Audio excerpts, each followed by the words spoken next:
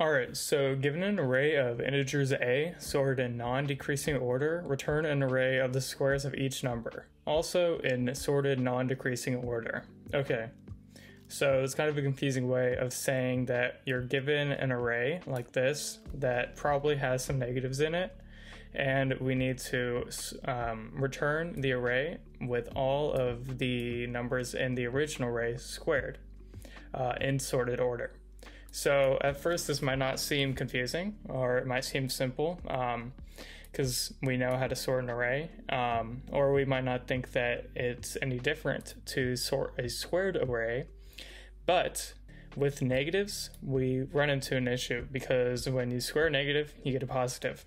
And so it's not as simple as going through and saying -4 squared, put that into the first index, -1 squared, put that into the first index, because we see that -4 squared is not -16, it's +16, so it needs to go here. And so how do we do this? One way we could do it is definitely by just kind of doing the brute force way, which would be saying for maybe each item in the array, for each number in the array, we need to, well, first we need to make a new array to return. So I'll say int array results. It's a new int array, and we'll make it of size 8.length. Cool. And so we could just say results of I is equal to results, or is equal to A of I times A of I.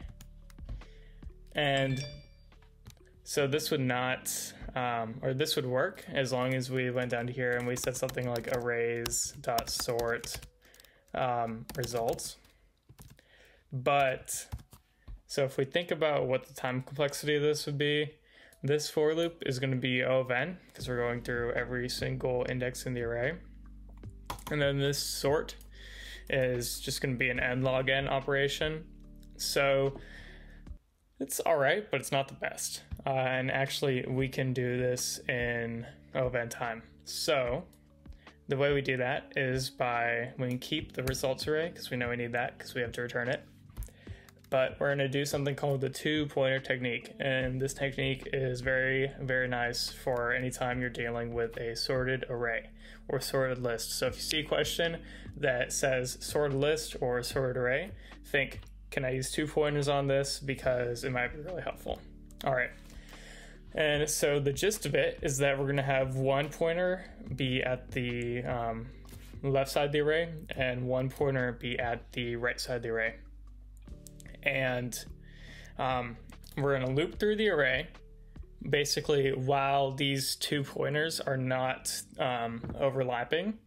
And we're going to see, is -4 squared, is that greater than 10 squared? In this case, it's not. So we would just add 100 to the last index of the results array. And then what we're going to do is we're going to move that pointer that was previously on 10. We're going to move that to 3. And so we'll have a pointer on -4 and a pointer on 3. And then we'll ask ourselves the same question. Is -4 squared, 16, is that greater than 3 squared? And in this case, 16 is greater than 9. So we'll insert that in the next open spot in the results array. We'll keep doing this until the 2 pointers are on the same index. In that case, we just stop and return results. So let's get into it.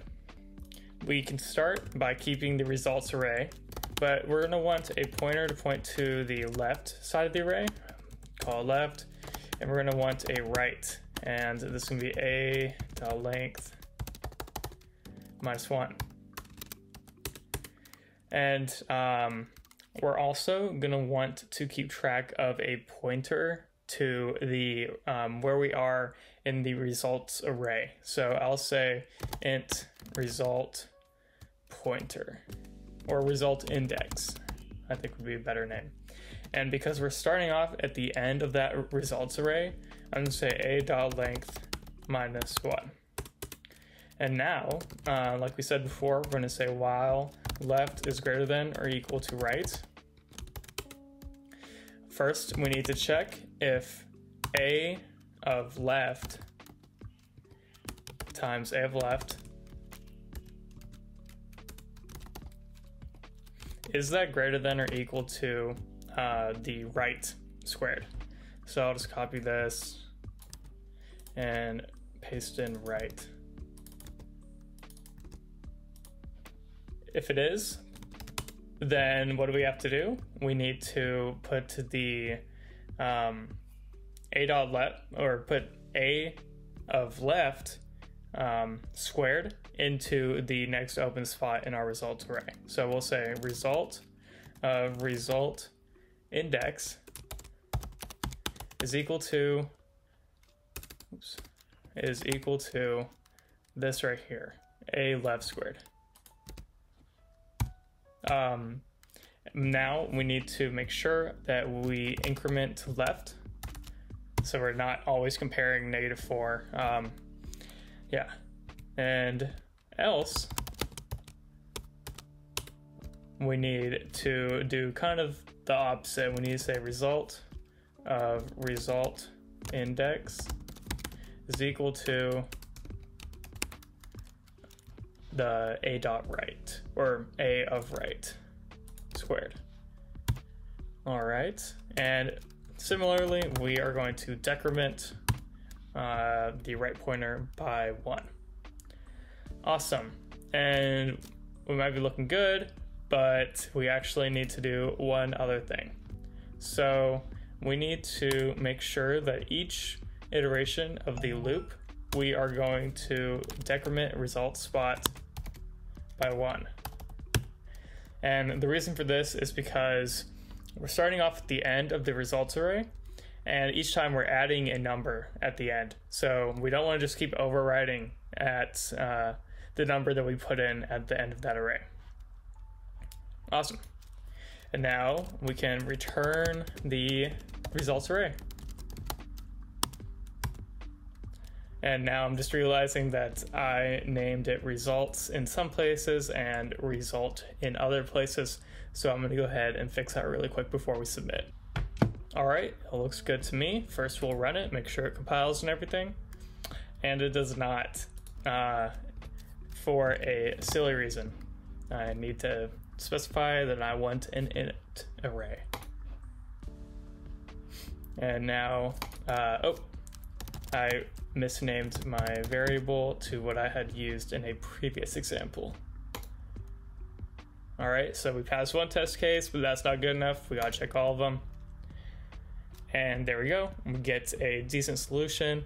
And instead of the runtime of the previous solution, which was n log n, let's think about the runtime of this. So the time complexity of this code, we look at our while loop and we see basically what are we doing inside our while loop and how many times is our while loop getting ran through. And so while left is greater than right, and in here we're either incrementing or decrementing right, so moving them closer each time. And so the number of times that happens is going to scale with how large A is. Also, and because each operation in here is happening in constant time, and as for our space complexity, let's look at the variables or data structures that we're making. So at the top, we're making an array of a.length, so that's going to be n. And in here, we're just making, we're not making any variables, so our space complexity is going to be O of n. And so that's going to do it for the sorted squares question on LeetCode. If you learned anything, feel free to drop a like. If you really enjoyed it, it'd be awesome if you subscribed. If you have any questions, leave a comment and I'll try to get back to you. And as always, have a great day.